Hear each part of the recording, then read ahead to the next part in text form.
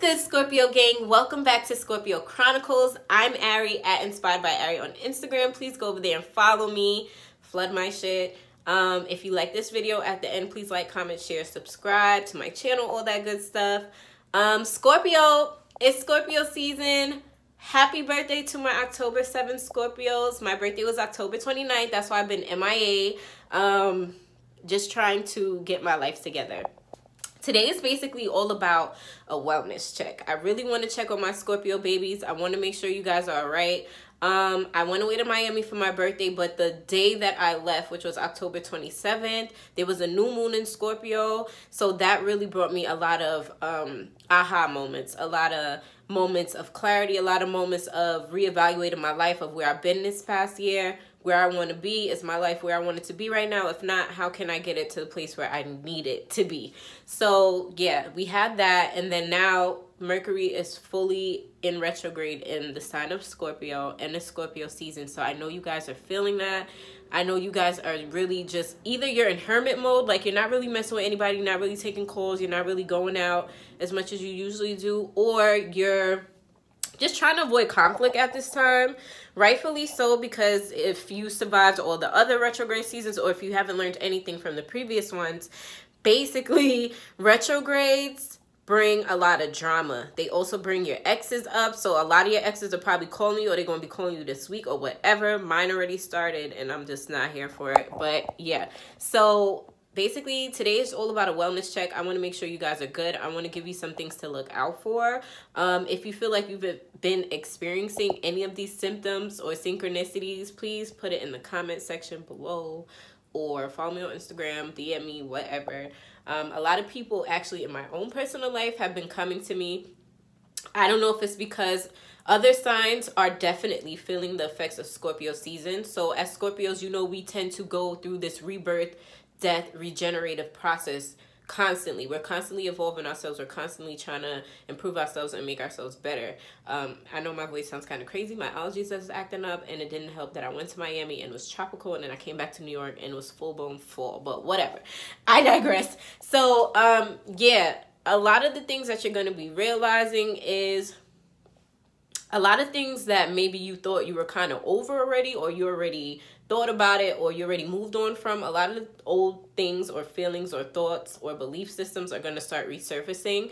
It is going to have a little toll on you. My best advice is to stay strong. Allow whatever thoughts, feelings, and emotions to come over you, because it's there to bring a certain level of awareness to you. Maybe there was a last bit of a lesson that you need to learn, so it's going to come up now. Also be mindful, because it's retrograde and there's so many crazy planetary alignments going on, that the universe is literally testing us all, Scorpio gang. Please refrain from going back to your exes. Please, I'm telling you, they're only here to get closure. That's it. And universe is really testing you by sending your exes in a way. I know a lot of you have been experiencing your exes. Almost everyone, even non-Scorpios, retrogrades bring up old things from the past. Your exes are of the past. So that's the only reason why I'm emphasizing that. But aside from that, stay out of conflict, stay out of drama.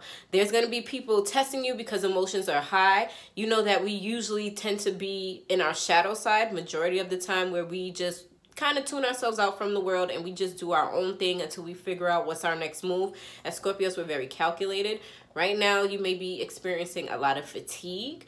If you're anything like me, I've actually been oversleeping to compensate for the sleep that I was lacking prior to my birthday. The pre-shadow, new moon, and retrograde period also will have you maybe feeling very sleepy, very irritated, very over emotional.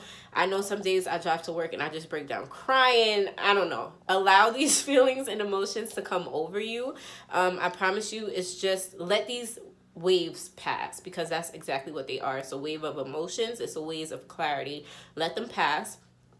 Take the lessons that you need to take from them and keep moving forward. Avoid conflict by all means necessary. I don't care who said what, who got an attitude. The universe is testing you to see how well you can compose yourself, how patient you are, how diligent you are. Remember, anything anyone tries to do to bring you out of character keep in mind, they understand that it's Scorpio season. We are in our season to really receive the blessings that we so deserve, that we worked hard for, all the things we've been manifesting, and we're going to do it. If you haven't seen my last 2 posts prior to this one, I told you our season was coming up and we need to get out of our own way. You may be going through your final death phase or death process. Scorpios, whatever we've gone through this year, bro, sis, we've already experienced the worst of it. So whatever's coming up now, just allow it to come and go with the flow. I'm going to briefly talk about Taurus new moon, because I didn't even know this was a thing until I saw somebody post it, and then I did like a quick Google search. Okay. And yeah, so basically Taurans are a fixed sign in nature. If you're a cross watcher or whatever, or you know Taurus, you know they're very slow to move. Very playful, very agile individuals, but they're slow to move. So this Taurus and new moon that's coming up on November 12th is really here to serve the purpose of making us realize within ourselves what is it that actually brings us joy, what brings us peace, and then we're going to take our time to attain it.